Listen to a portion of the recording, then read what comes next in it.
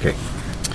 Like any piece of test equipment that measures voltage, this instrument has two leads. The voltage is always measured between 2 points. So for a voltmeter, you'd expect to see a red lead and a black lead. For an oscilloscope, things are set up a little bit different. They don't do things by color.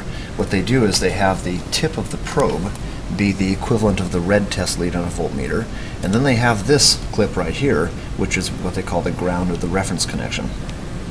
So if I want to connect to a battery the way I'd connect a standard voltmeter, I would take this reference or ground connection, go to the negative side. That's where the black lead of a voltmeter would typically go. Then I'd take the probe, which is analogous to the red lead of a voltmeter, and attach to the battery. And when I do that, you see the trace go up. And of course, I have the wrong number of volts per division, so there we go. There's my 9-volt battery. Get that zeroed again. Touching to the 9-volt battery, and it goes up 1 major division and 4 smaller divisions, which on the 5-volt per division scale is 9 volts. And that's how I use it. And as we saw before, if I take this and swap the polarity, it's going to measure downscale.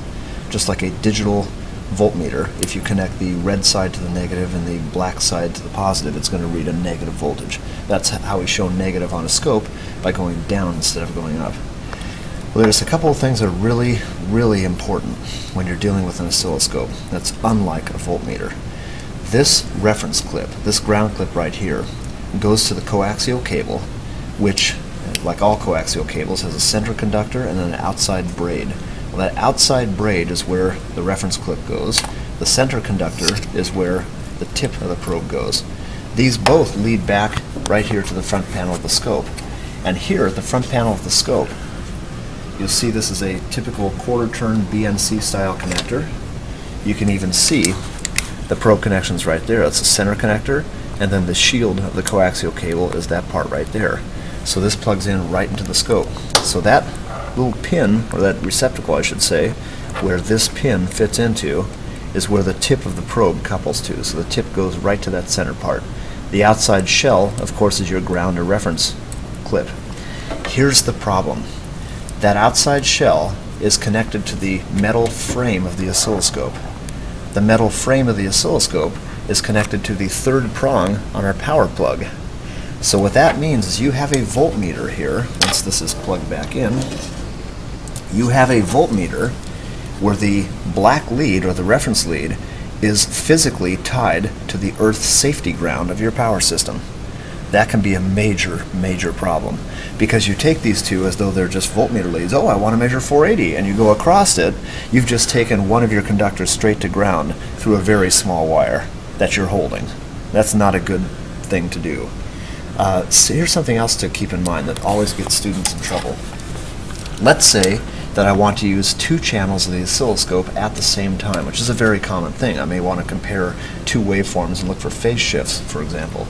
Well, I've got the same problem here. This channel, channel 2, the ground connection of it, the reference connection, is physically tied to the metal frame of the scope, which is physically connected to the earth's safety ground, which means I have the same ground problem there. In fact, they even try to remind you of the helpful ground symbol there, but it's very easy to overlook. So we have the same potential safety problem here, taking a probe that is plugged into channel 2 and then trying to measure a voltage difference in a non-grounded system. I will create a ground in that system the moment I connect this lead, sometimes with catastrophic results. But here's the other problem that arises. It's a little bit trickier to see.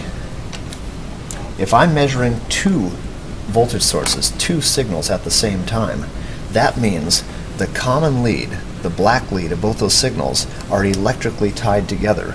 So even if I don't have an earth-ground safety type problem, I do have the potential problem of automatically making a short in my circuit by connecting the black lead of one probe in a different spot than the black lead of the other probe. So if I take these 2 probes and go out to a circuit and I connect their black leads, their reference leads, in different points of that circuit, I will have made a jumper connection between those 2 points. Okay. That can short things out. Even if it's not a safety problem, it can cause your circuit to go haywire. So it's very, very common for people using oscilloscopes to do this. They will take one probe, typically on channel 1, and they will tie this wherever they know ground is going to be in the circuit. Then they take the other probe over here And when they attach that to their second channel, what they will do is not even connect the ground lead. In fact, in some cases, they'll take the ground wire completely off so they can't make that mistake. Okay. And now they can only use the tip of that probe, because you're forced into a situation where you only have one ground or reference on the oscilloscope.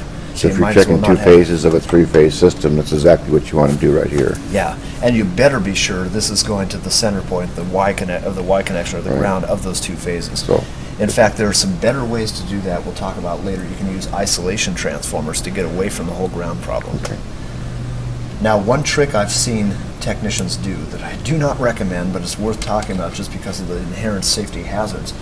I have seen technicians use an oscilloscope trying to make voltage measurements on a system that was ungrounded, a high voltage system that was ungrounded. And they realized this would pose a problem.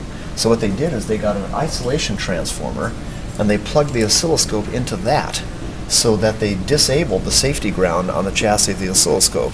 Then they put on a pair of rubber gloves and they would manipulate the controls on the scope. Yeah. I do not recommend that unless you have a death wish. No. Yeah, and not to mention, but if you set that oscilloscope now on a metal table that happens to be grounded, you still haven't taken care of the ground problem. So it's really a bad situation. There are other ways to handle it.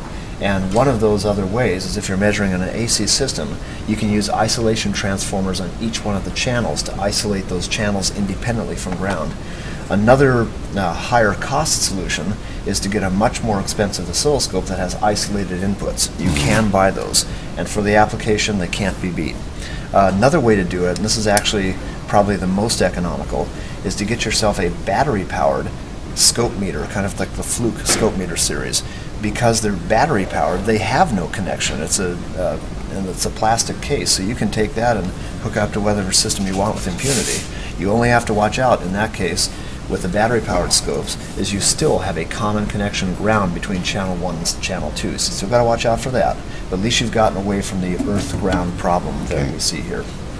That's a very important aspect of oscilloscope use. Go ahead and stop the video.